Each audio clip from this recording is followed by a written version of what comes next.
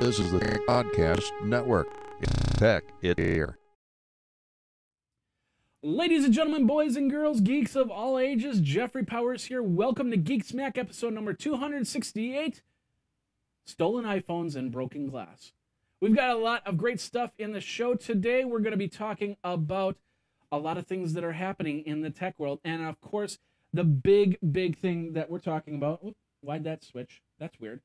We're going to talk about SIM card security. We're also going to talk about larger iPhones and larger iPads. We're going to talk about the Leap controller. Did you get one of those? And tracking cameras, a whole bunch more. It's Geek Smack. It's brought to you by our friends over at Wirecast.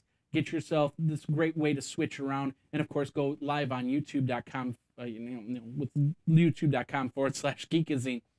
We're also brought to you by Roku, Day in Tech History, and GoDaddy.com. So let's get into your Geek Smack for this week.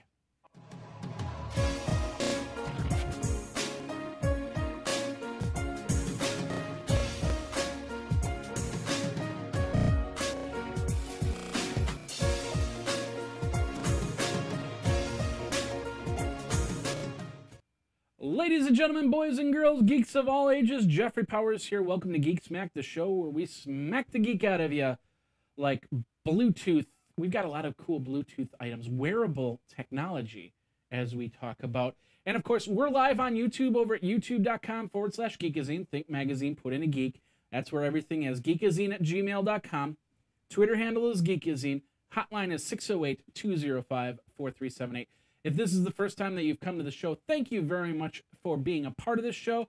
We are here every single Tuesday for your Wednesday consumption. Of course, I took the last couple weeks off, and then, of course, next week I'm going to LA for a special event.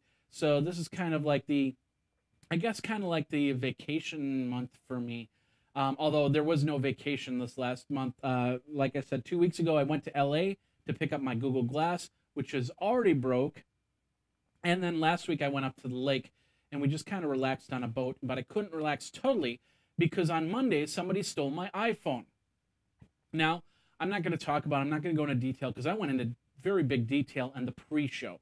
So if you go over to youtube.com/Geekazine, you'll see Geek Smack episode 268, and then you can go there. You can find out the pre-show. It's kind of like my little pre-vlog before Geek Smack, which you can go on and check out there.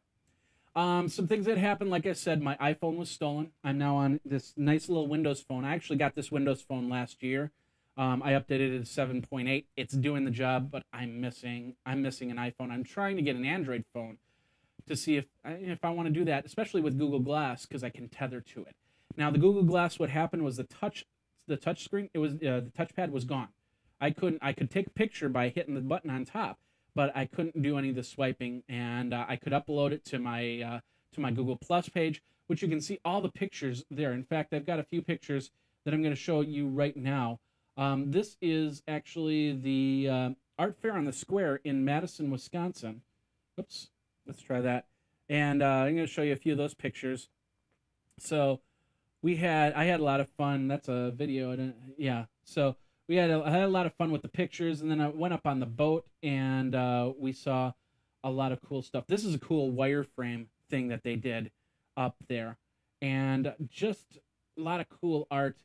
I got a lot of pictures, and I got a lot of cool video there. If you want to check that out, go over to my Plus page, and of course you can do that by going to Geekazine.com. You can look for Jeffrey Powers up on Google Plus and go from there. All right, ladies and gentlemen, boys and girls, geeks of all ages, let's get into your Geek Smack for this week.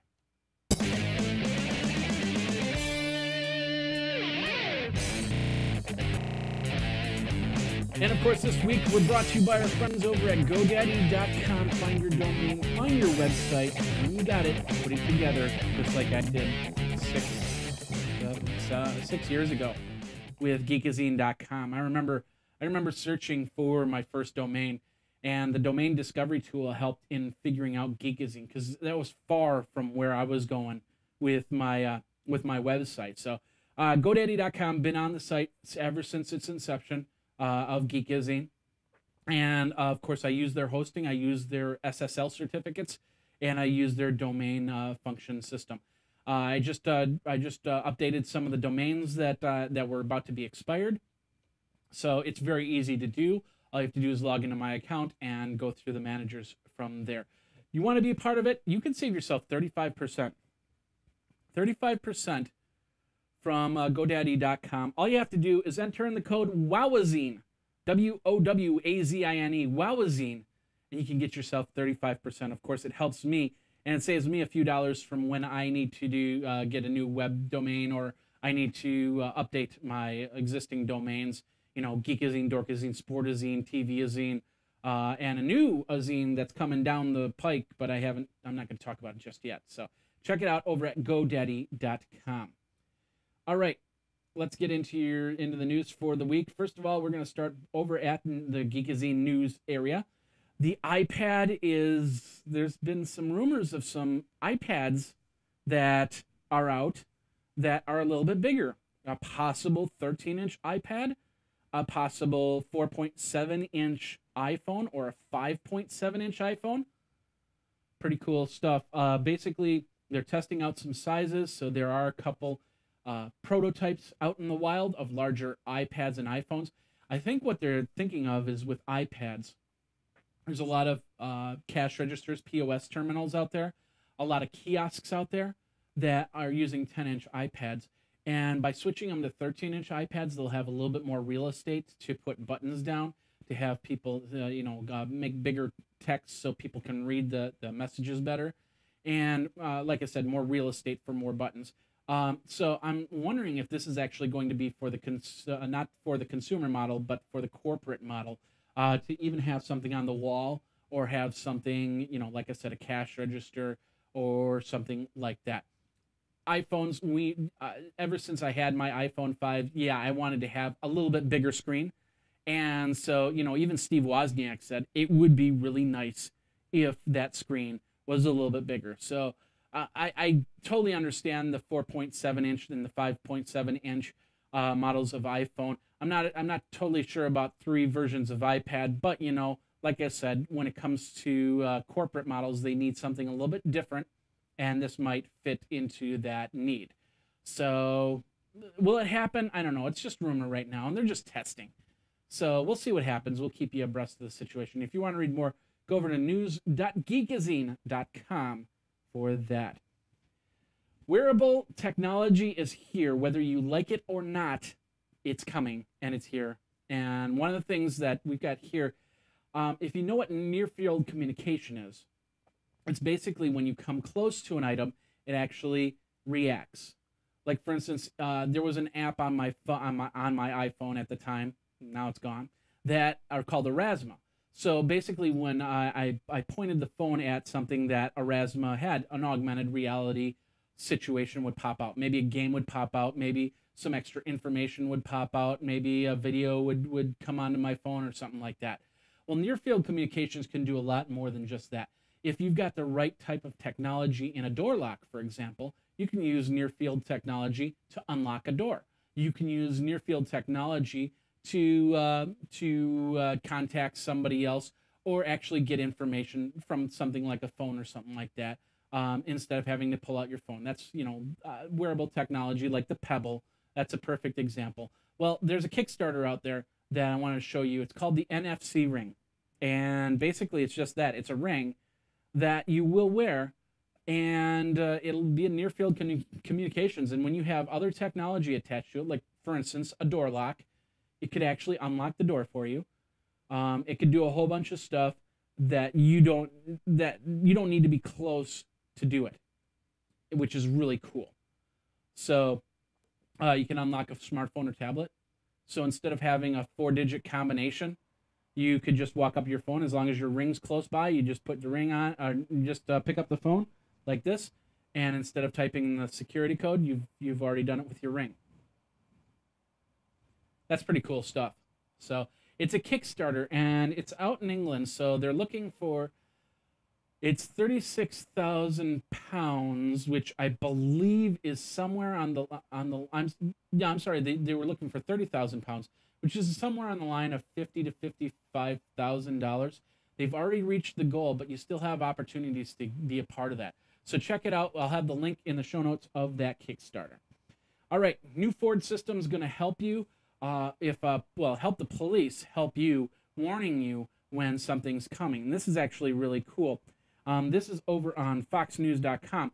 Basically, if a emergency vehicle, such as a police car or an ambulance, is going down the road for an emergency, they'll have a special tone that they'll be pitching out.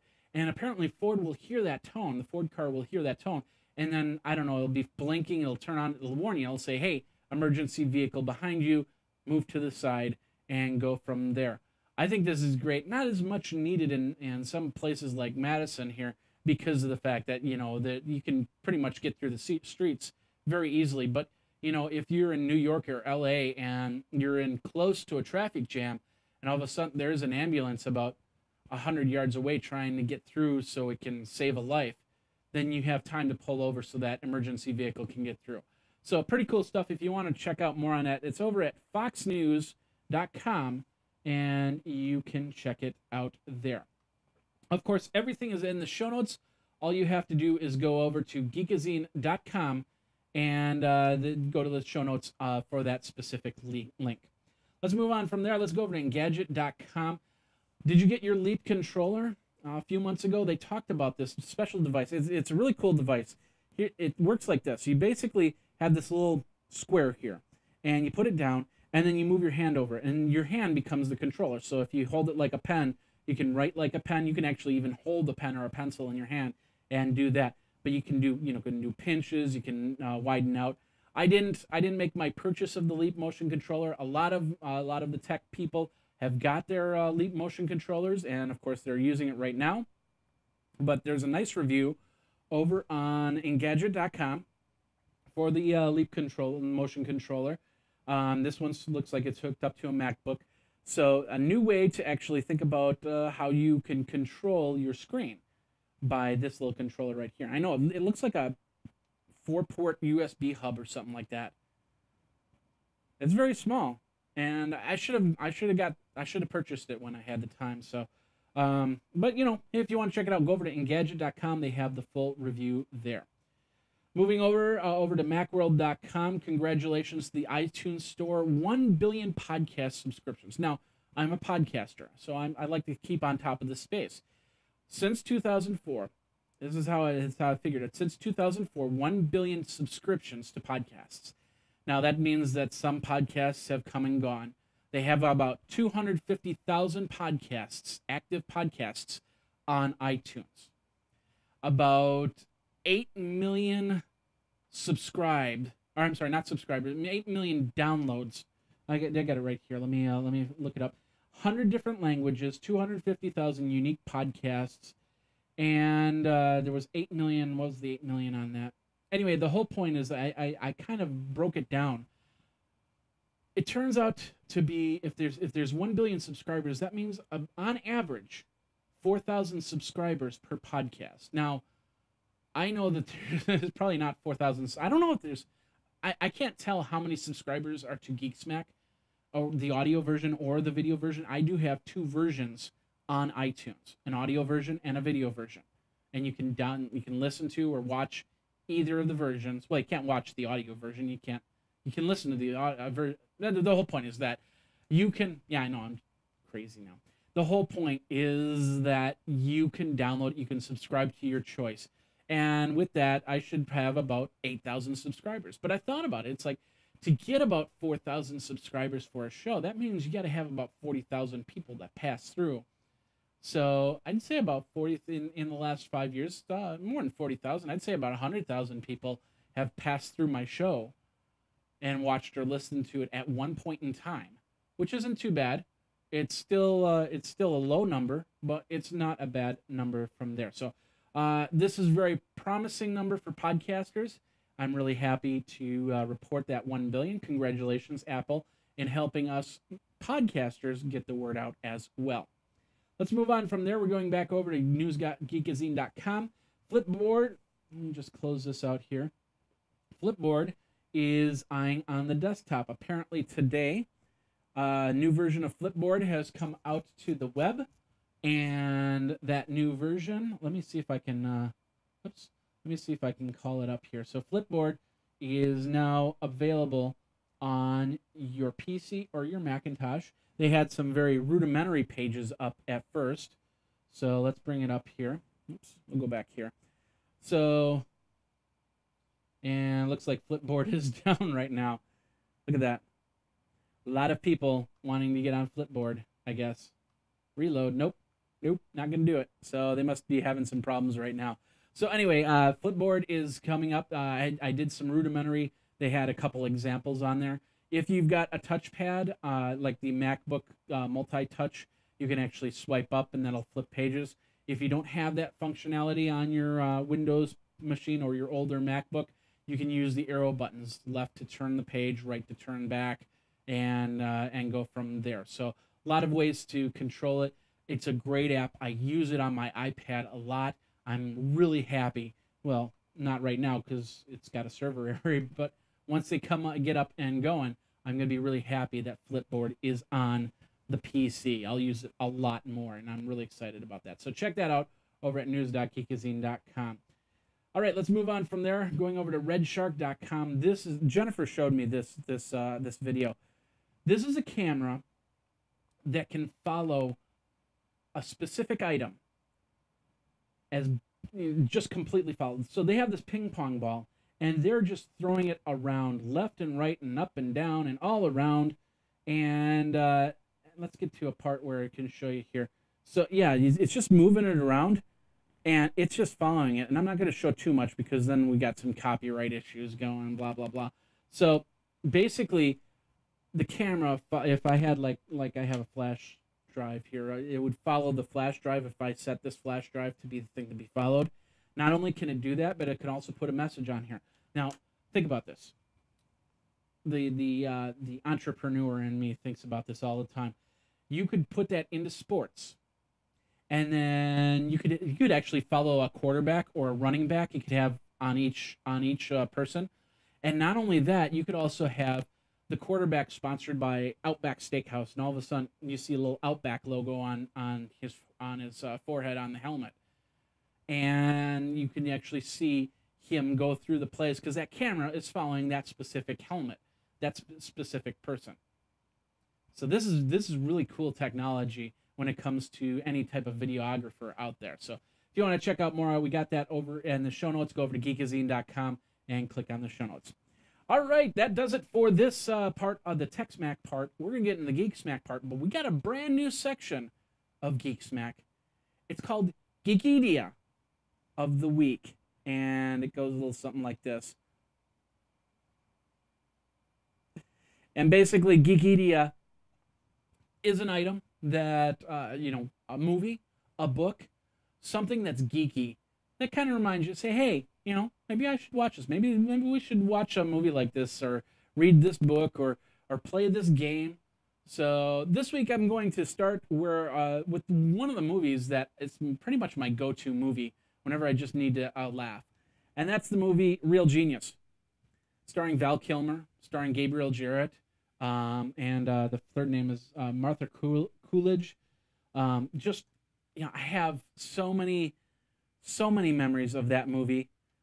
It's amazing. It's basically about these geniuses that go to this specific school to get a higher education, but in the meantime, they're actually building something for their professor, who's trying to make money off of this an actual laser system, and they find out that they're doing something kind of evil, and then they try and root around it. A lot of scientific stuff. In fact, one of the things that was in the movie, the popcorn scene, Mythbusters, of course, dispelled that myth on an episode. I think it was last year's Mythbusters, so you can check that out there. But Real Genius, go over to geekazine.com to the show notes, click on the link, and of course, that'll help Geekazine keep the lights on. And then, of course, you can also watch it. It's on Prime, so if you have a Prime membership, you can watch it on your Roku, on your over-the-top television device, and enjoy Real Genius. It is the Geekedia media of the week.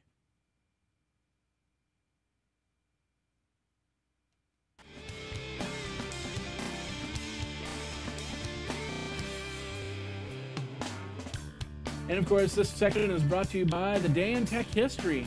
It's the other one of the other podcasts I do. The Day in Tech History is a full rundown of tech history for you, for your friends, for everybody else that wants to be in the know of what happened on this Day in Tech History. Today, being Tuesday, we had some car tech history.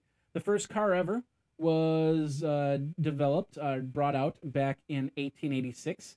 Gottlieb Daimler, I believe is how you pronounce the name. But then 17 years later, the first Model A car by Ford came out, which was the car that would be something that would the masses would use. And it is pretty cool. Got a lot of other tech history. Go over to the Day in Tech History. The best part about Day in Tech History is you can now get it on your Android. You can now get it on your iPhone through Podcast Box. And you can download it now, just this week. Download it on the Windows Store. And you can check that out. And I got links to that all over at dayintechhistory.com. All right, let's go back over to Geek News, news.geekazine.com. Tumblr has blocked the the adult pages on Tumblr. They're not affecting, a couple months ago we talked about Marissa Mayer saying that, well, we're not going to mess with Tumblr at all. If you've got an adult page, you're still going to have an adult page. We're not gonna do anything there. But what they did do is they took the search away from those pages. Now, a lot of people have been complaining about it, but the reality is they haven't done anything to the blogs themselves. So she's right, unfortunately. But the bad part is that you now can't search for anything through the tag. So not even a reason to tag anything. I'm hoping that they're going to start and they're going to create some sort of alternate search for adult blogs out there, but that hasn't happened yet. They even have a page, NSFW. So if you go to tumblr.com/NSF, I'll have the link that goes to the link that goes to the link.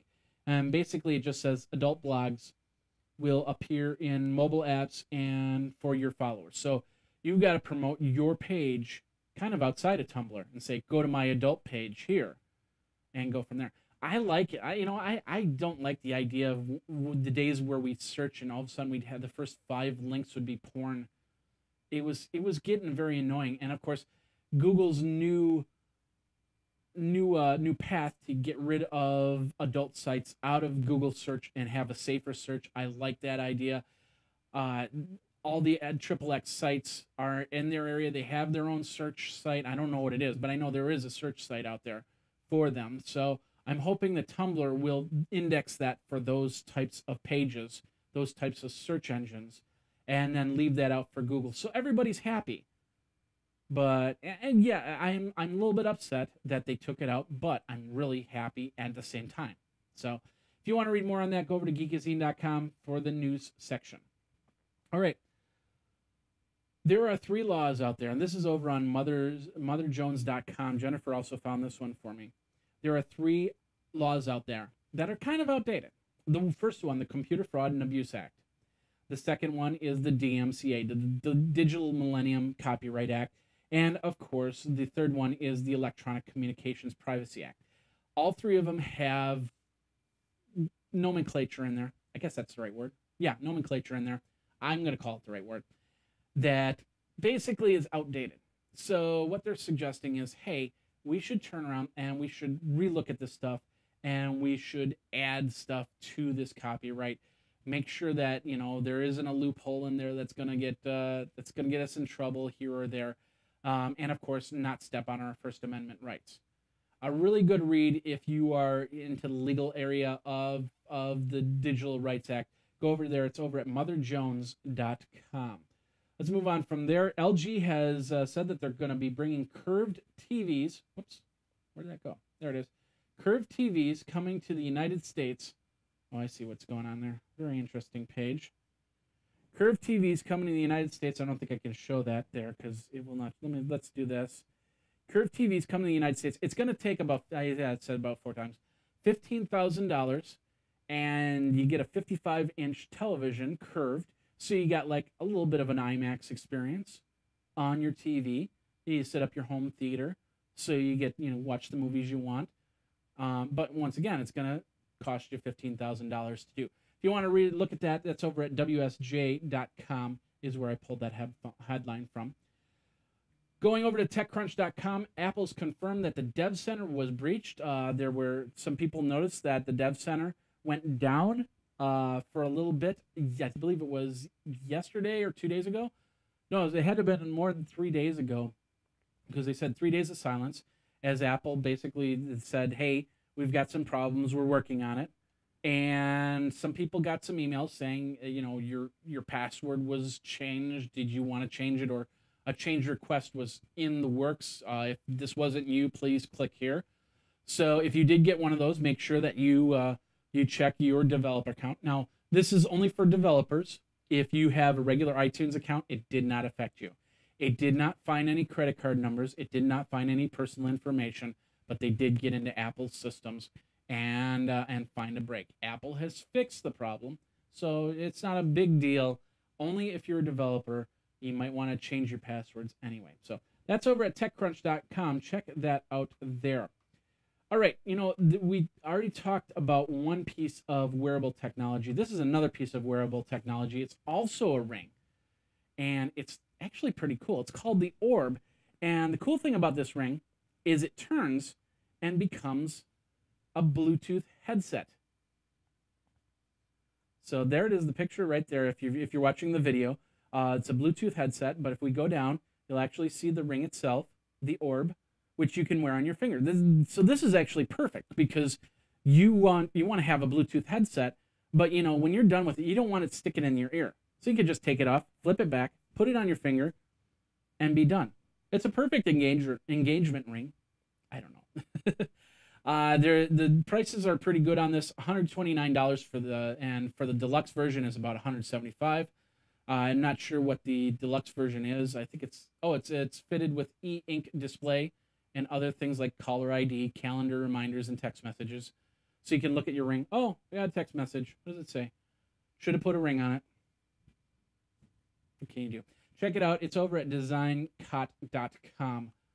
The Orb ring. It's pretty cool. Lots of cool wearable technology, and we're going to see a lot more. In fact, I saw something last week about a shirt that actually had some sort of wearable technology in it, too. Remember 2 years ago, Netflix and what they tried to do? They tried to split up the company, and then they tried to sell the DVD division with Quickster, and everybody was like, are you serious, Netflix? And their stock went from here, $295 a share, by the way, down to here, which was $66 a share. And I thought, Netflix, 3 to 6 months, done. Well, I was wrong. Netflix shares are back up. Now, this article, it's over at Reuters.com. Basically, they're saying that that Netflix didn't hit its expectations. But the reality is their expectations pretty much almost put them right back to where they were before that whole debacle happened 2 years ago. So they added about 630,000 streaming customers in the United States in the second quarter. They wanted 700,000, so they missed the mark. They're about 4% lower than what they wanted to be. But their stock is at $265 a share, $30 lower than what it was 2 years ago. So congratulations to Netflix. I'm still not a Netflix subscriber. I didn't like the way that they were updating their libraries. I don't watch kids' TV, so it doesn't appease me. And they didn't have content. I really wanted to see something. Maybe they showed a movie a week. So I get a new movie on Saturday, something a little bit newer, and then that would be around for a week and then moved off, and then another movie comes on. I would have been perfect with that, but there was never new content, and everything was so old that I wasn't really watching it. Amazon has a lot of new content, which is why I like Amazon's Prime. In fact, I missed Under the Dome last night. I'm gonna get to watch it on Amazon Prime today.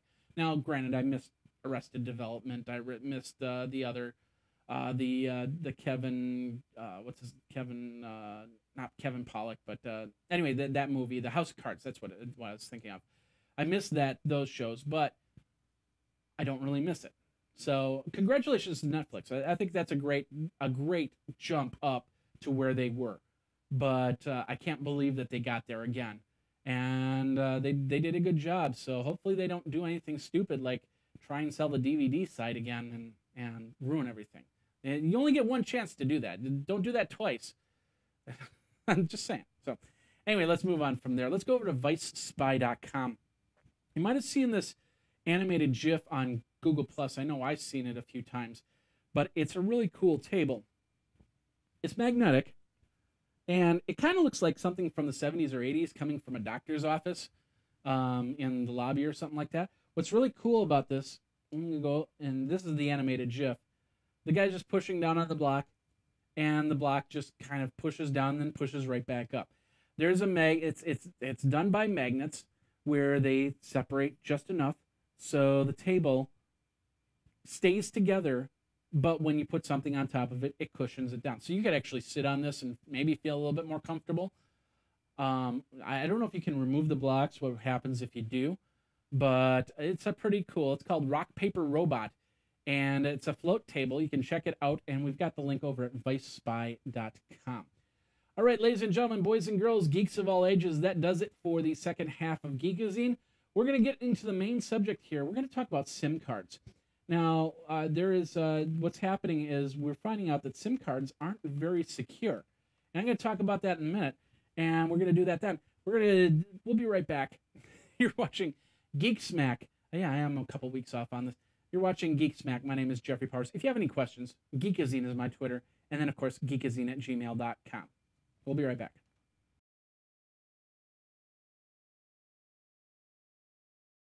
With over 700 channels to choose from, the Roku should be part of your entertainment center, and the price is great.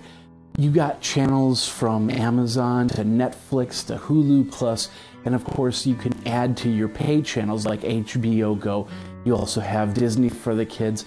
You have tons of ways to entertain people. Not only movies, but you can also have great games, such as Pac-Man, such as Galaga, and of course, Angry Birds. And that's all through the Roku entertainment system. Now let me show you one channel that's in particular near and dear to my heart, and that's over here, the techpodcast.com channel. If you go to the techpodcast.com channel, you go into the video, and you go to Tech News, you will find not only iPad 365, but Geekazine's social media feed, and then of course the show Geek Smack, all on your Roku right there. So check it out. Prices start at $50 to no more than $100 for all this great entertainment. Do that by going over to geekazine.com/Roku. That's geekazine.com/Roku. Get yourself a Roku player and start watching movies, start watching content, and start playing Angry Birds over at geekazine.com/Roku.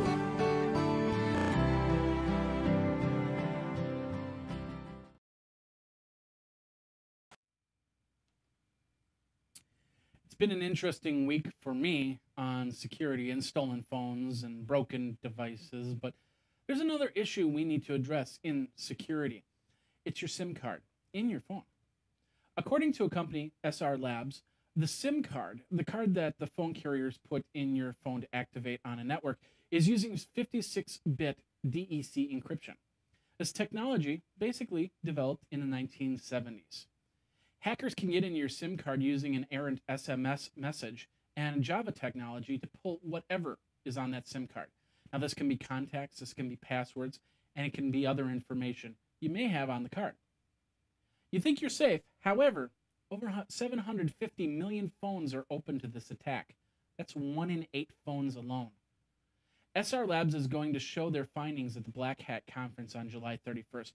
They're going to recommend SMS firewall and a better encryption in future phones. Now, I don't know if it's going to be 128-bit or 256-bit encryption, but we got to assume that updated encryption means phone carriers are going to have to update their SIM identification programs. Most likely, that would be a software upgrade and probably even a hardware upgrade.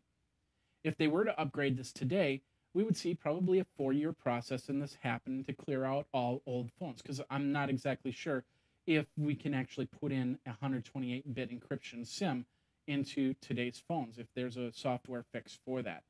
The end result is we might have, in about 4 years, that's when phones from 2013 might not even work on a carrier simply because of the upgrade.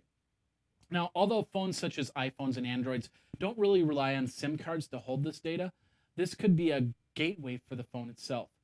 We at Geekazine wholeheartedly back SRLabs' plan to update SIM card technology and get into the 128-bit encryption for everything, so we have a very secure phone, a very secure mobile device, and even a brick when somebody tries to steal your phone, like they did with me. Enough about that. So, anyway, what do you think? Do you think that we should worry about SIM technology? Should we get rid of SIM technology, get something else for phones, so we do have a better encryption process on there, and we have more secure phones? What do you think? Let me know. Twitter me over at Geekazine, of course, geekazine@gmail.com, and the phone line is 608-205-4378. All right, ladies and gentlemen, boys and girls, geeks of all ages, that is it for this episode of Geek Smack. We'll hopefully smack the geek out of you. And if you have any questions, feel free to contact me, because I will answer any questions that you come up with. And we'll be, like I said, we won't be back next week as I'll be in LA. We'll be back in 2 weeks with another episode of Geek Smack, and I will smack the geek out of you. Till then, you guys geek out. My name is Jeffrey Powers. Thanks a lot for watching. You guys take care. Subscribe over on youtube.com/Geekazine, and of course, subscribe to the RSS feeds. I appreciate it much.